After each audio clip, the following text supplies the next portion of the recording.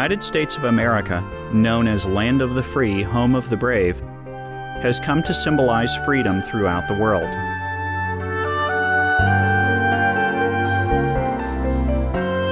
People from all nations and from all walks of life have called the United States home. The United States has welcomed them with open arms. Indeed, the famed Statue of Liberty is the embodiment of this dream.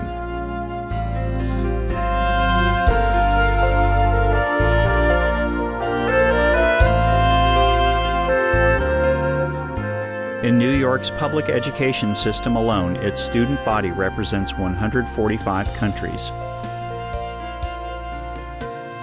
The United States has a deep affinity with Supreme Master Ching Hai. With her boundless love and compassion, Supreme Master Ching Hai has provided humanitarian assistance to many parts of the United States. In 1993, she sent relief teams to provide financial and material assistance to the victims of the 6 Midwestern states that were severely affected by heavy rain and flooding.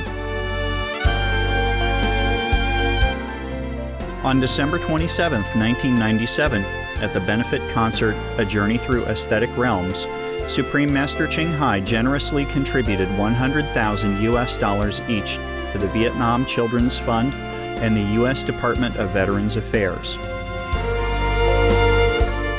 The following year, at another benefit concert, One World of Peace Through Music, she once more contributed generously, with 2 charity organizations being the recipients of her love. St. Jude Children's Research Hospital received $150,000, and the Starlight Children's Foundation received a check for $100,000. Additionally, in the face of one of the worst human tragedies ever to occur on U.S. soil, on September 11, 2001, Supreme Master Ching Hai responded immediately, sending relief teams from around the country and all over the world to Ground Zero in New York City. Supreme Master Ching Hai's financial contributions amounted to over $300,000 to organizations aiding the victims. To this day, Supreme Master Ching Hai continues to extend her loving compassion to all parts of the U.S., from Virginia, Ohio, Kentucky, and Alabama, to California, Florida, Texas, Hawaii, and other states. We now invite you to listen to the following lecture by Supreme Master Ching Hai entitled Jesus and Buddha Are Awakened Beings, given on October 14, 1989 in Santa Clara, California, USA. Supreme Master Ching Hai's lectures are not a complete meditation instruction. Please do not try alone. For free of charge guidance, please visit www.godsdirectcontact.org or contact any of our centers near you. Good morning, and welcome to a special morning lecture with Master Ching Hai. In thinking of what to say this morning, I decided perhaps it would be best to give a brief history of Master Ching Hai and what has brought her here to us today. Master Ching Hai was born in Vietnam amid the turmoil of a devastating war. Brought up in a very spiritual family, a Catholic family that were very devout in their faith. Her grandmother was also a Buddhist. This allowed her the background to understand different perspectives on spiritualism and on her connection to it. From this unique background, she was able to see, amidst all of the pain and suffering of the war in Vietnam, that there were so many people in need, and she had her own personal commitment to help those people. At age 18, she went to England and studied there, and then went and studied in France. At that time, she was introduced to her future husband, who is a physician, double doctorate, and a dentist, which brought her to Germany. This allowed her very much multicultural understanding to complement a lot of multi-spiritual understanding. Her quest for truth eventually brought her to the Himalayas, where she obtained her own enlightenment. And her mission now is to teach all of us how close we already are to the truth. All religions in their fundamental aspect are teaching us how to live virtuous lives and how to get closer to our truth. And Master Xinghai is here to remind us that we should get closer to that as well. Master Xinghai has taught me what it is to know my own love from inside and to believe in that. For a very long time, I studied intellectual pursuits, studied in college and went on to graduate school. And during all this time, I was studying languages and lived in several different cultures, trying to get an understanding of why it is that we treat one another the way we do. Very often we tend to overlook how personally connected and related we are to each and every one around us.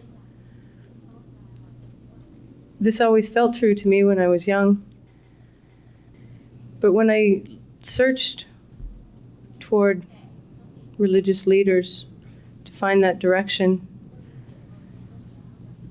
I often found that the fundamentals were being taught of virtue, of having human compassion, having trust in one another, and love and understanding, all of those things. But I was also taught that in each particular Christian faith that I studied, that path had to be the path. And if I did not follow that particular path, then I would not ascend into what was defined to me as heaven. I had a very hard time understanding what that meant, because to me, I was taught God was love. And if God was love, we should respect everyone, no matter what their different perspective is on their faith. Religion is formulated to give us direction, to give us a format by which to guide our conduct and to guide our lives. But many different cultures have many different ways at looking at the expression of that conduct. Each culture, at their basis, are at the same truth. You can go to any country in the world, and regardless of whether you speak the language, you smile at that person, whomever it may be, and there's an understanding, a communication that happens. This doesn't extend just to the human kingdom, it also happens with animals. I've had some magical experiences out in the wild, coming face to face with deer and buffalo and wild horses. And there's an eye contact that is established between yourself and a wild animal, where they take a moment to decide whether you're a threat. But they understand, there is intelligence there.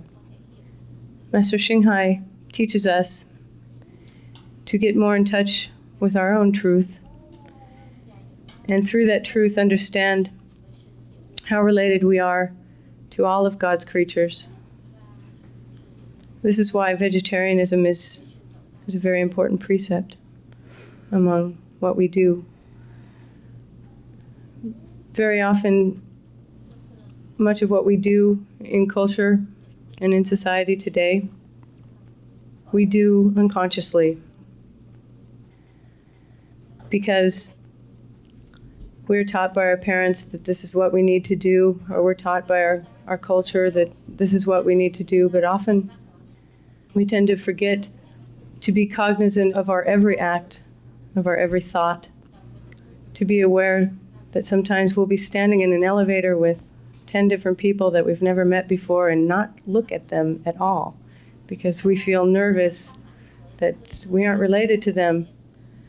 I think when you come to an understanding within, that you realize we're all connected, and your level of respect ascends.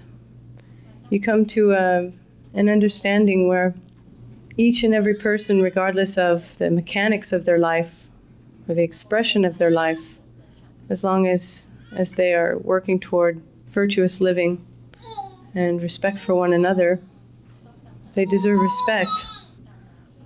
I've had countless religious and political debates on a very intellectual level with many different people from many different cultures.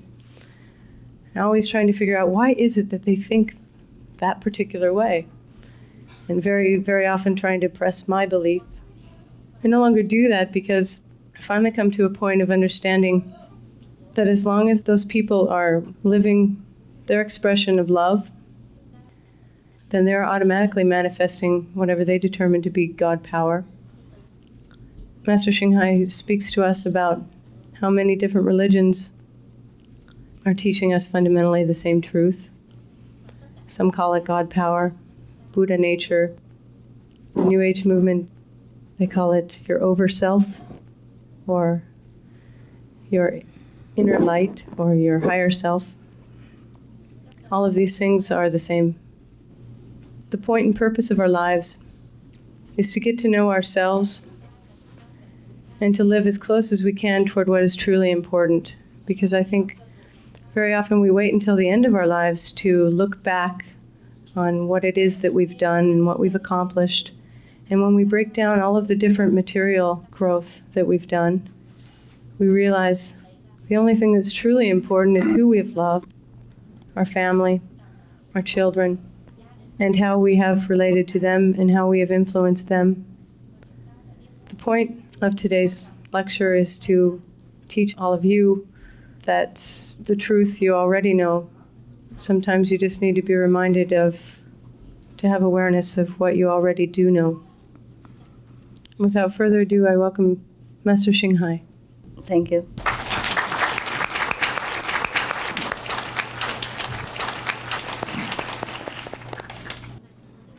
Good morning. Chào các ông, các bà, các bác. 各位早安。You all look like movie stars. Are you movie stars? Yes? Yes, oh. Really? I was wanting your autograph. I was thinking maybe then I can get an autograph. But we are all movie stars. This world is a super stage, and we are superstars. We play many roles, life after life, in perfection. Sometimes we play angels, sometimes we play human, sometimes we play husband, sometimes we play wife, kings, ministers, queens, and sometimes we play some undesirable roles. But the thing is, we play all these roles unknowingly, unconsciously. So often we ask ourselves, why? Why do I have to play this role? Why do I have to act this way? Why someone else is on the throne, and why I am just a laborer or just a secretary, etc. To the knowing souls, the world is only a stage,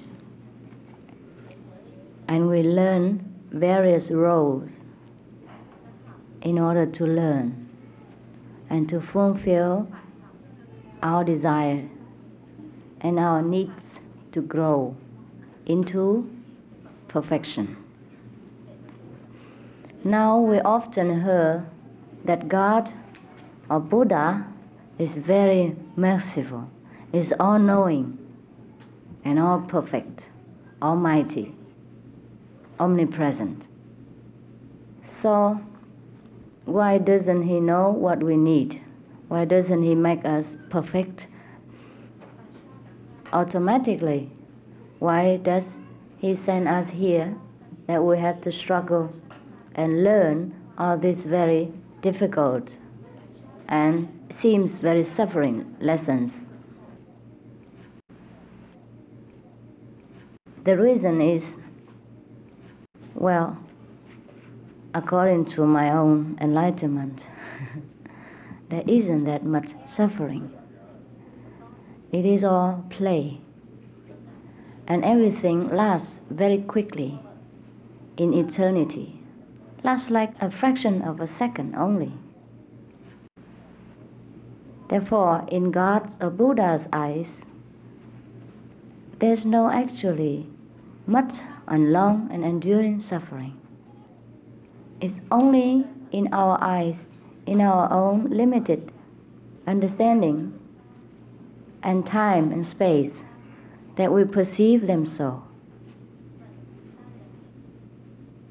When I had the great awakening myself, I saw that I was everywhere and in every creature, and just enjoying what it is in that particular situation, be it a butterfly or a bird or an insect or an angel or a rock, a tree. Everything just perfectly as it is. It is hard to explain this in words. But ultimately, all of us will reach that kind of understanding one day, if we yearn for it. And then we will know ourselves. That's the only solution. That's the only time and the only mean for us to end our illusion, our false belief about this ephemeral existence. Because when we are in this kind of human consciousness and understanding, everything looks different. But when we are in a higher state of understanding and consciousness, things look different, more joyous, more light-hearted, very positive. Therefore, God or Buddhas or Bodhisattvas mean the saints, like Jesus is a Bodhisattva, or Buddhas mean the saint in our Western terminology. Buddhas mean enlightened master, gurus or saints. Therefore, the saints or the Buddhas or God in a higher level of consciousness, they do not know what suffering is. They do not understand it. But when we, human beings, or any beings, pray to them, these almighty beings, these very powerful beings and intelligent and compassionate beings, we pray to them very hard, very sincerely. Then they will look down and say, what do you want? Why you think you are suffering? Yeah, they're puzzling. What is it they call suffering? It is only a play. Just like we watch movies or theaters performance. We were crying sometimes because we identify with the roles on the stage. And sometimes the actors and actresses themselves cry and weep and bitter and suffer because of their roles, because of identification with the roles they play. But those who are cool and calm, they just say, what are they crying for? It's only tomato ketchup. It's not blood. It's only a play. It lasts about 1 hour only. Or about maybe 20 minutes, maybe 2 hours. So why is there all this fuss? Yes. Sometimes we are awakened from that illusion and we know this is all play.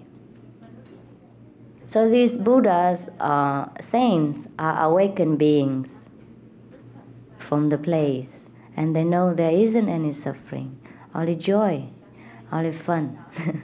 We play in all different roles for fun, for amusing ourselves, amusing each other, and expressing something of our talents. Yes. Some can play a king, very majestic. Some can play a very cruel person, yeah, and their expression is very cruel, very vicious.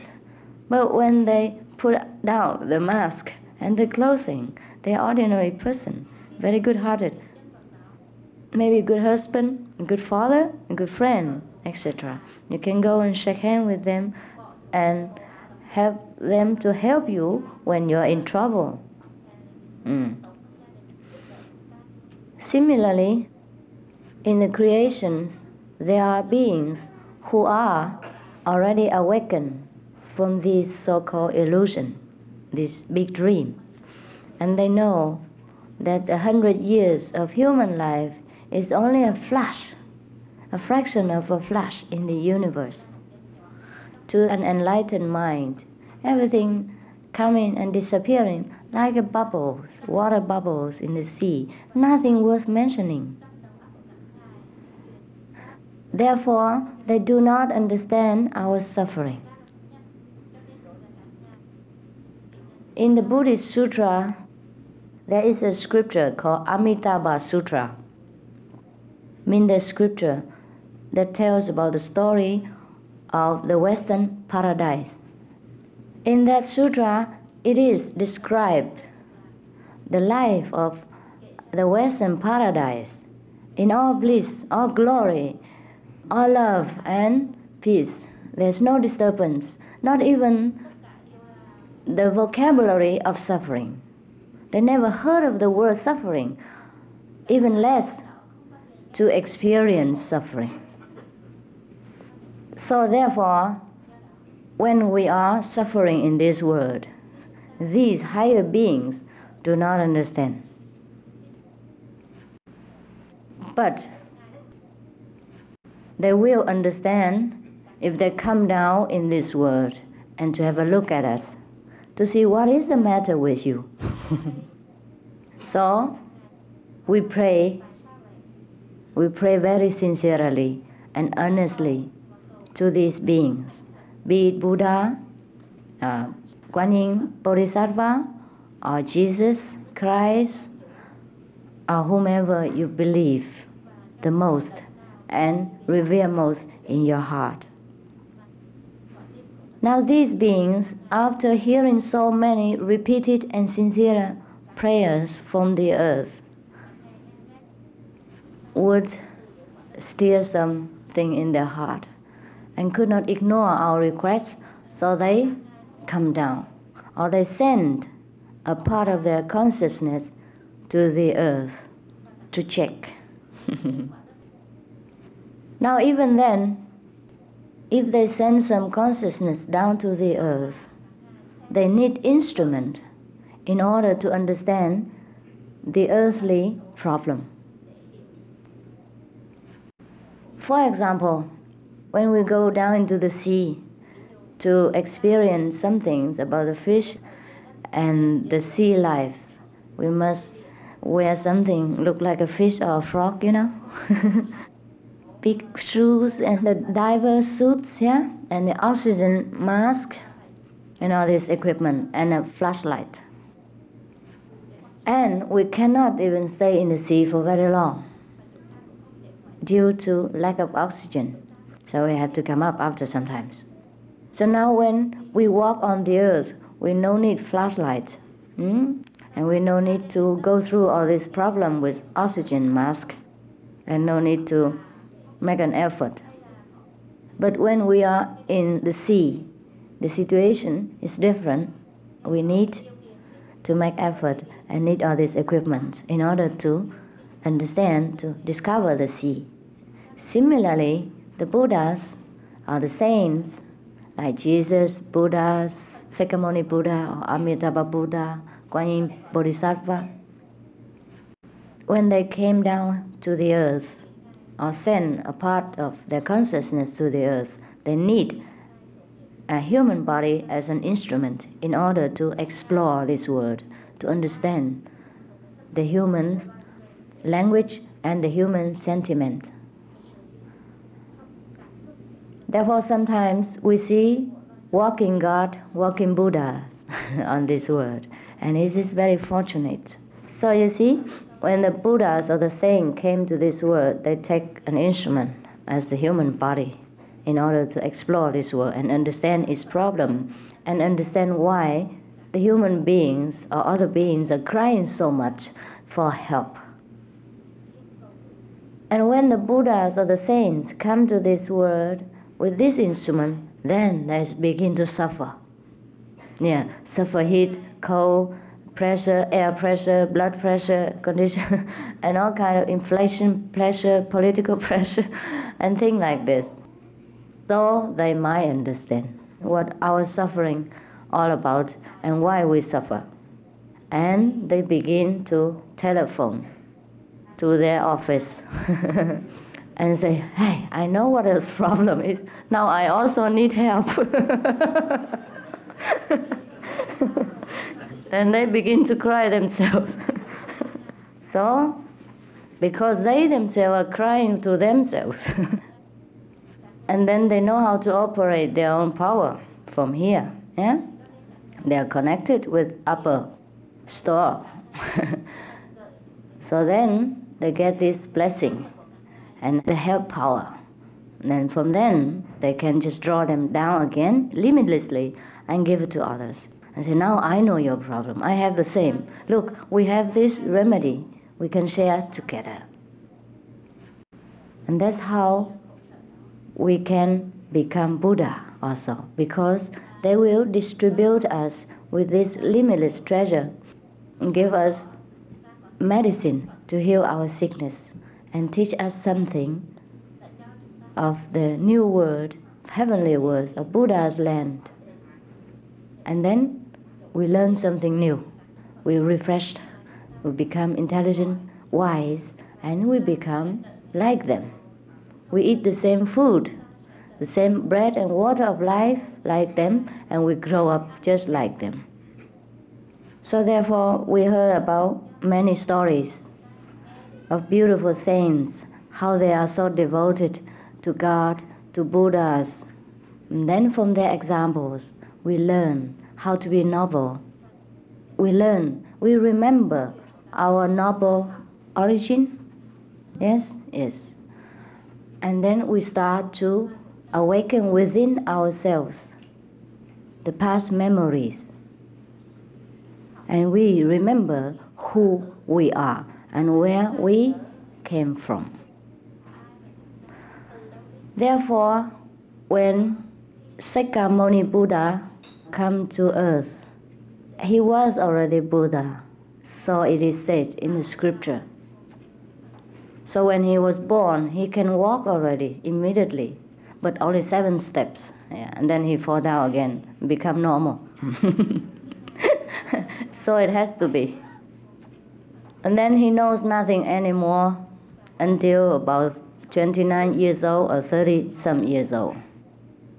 Until his great awakening. Then he remember, originally I was a Buddha. I came from such and such wonderful land, and I came here for what purpose? Now, all of us here, who knows, there may be or Buddhas. Maybe you walked 8 steps when you were born, but you didn't remember. Maybe there are some other strange phenomena when you were born, but you do not remember. It is not necessary for every Buddha to walk 7 steps. Every Buddha does different things. Jesus did not walk 7 steps, but he does other things. I am told that he was very clever as a child. He even told his mother to give away her coat for the poor at a very young age. But he only spoke when necessary. He didn't always chatter. Only once in a while he says some such stuttering things and shake his mouth to fear. And there was another god in Hinduism called Krishna. He was very mischievous as a child. He was exactly as our child at home. There was a very lovable story about Krishna when he was young. He stole butter to eat with chapatis. Chapatis is Indian bread. He didn't want to eat chapatis without butter, maybe, because it's too dry, it tastes no good.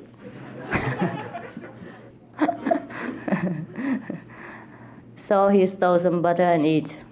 And then there was a housemaid that caught him red-handed, on the act. And then his face was still smeared with butter. But he said, "No, I haven't eaten. No, not me." It is lovable. It is forgivable. It is childish. We all do these things when we were children. There's nothing at all. So we do not think that all the Buddhas grow up very holy and very orderly. Yeah, they grow up like we do. They have to eat food, they have to sleep, and listen to their parents obediently, and learn from their teachers what they have to learn. Learn from all the people what they have to learn as a human being. And then, from a human being standpoint, they advance to Buddhahood. If they meet a good teacher, if they have opportunity, if they have a sincere desire to be back home where they came from, if they have this pain of separation from the holiness, from the whole. Now, when we look at our life and our childhood, we see there is nothing different between us and any Buddhas or any saints.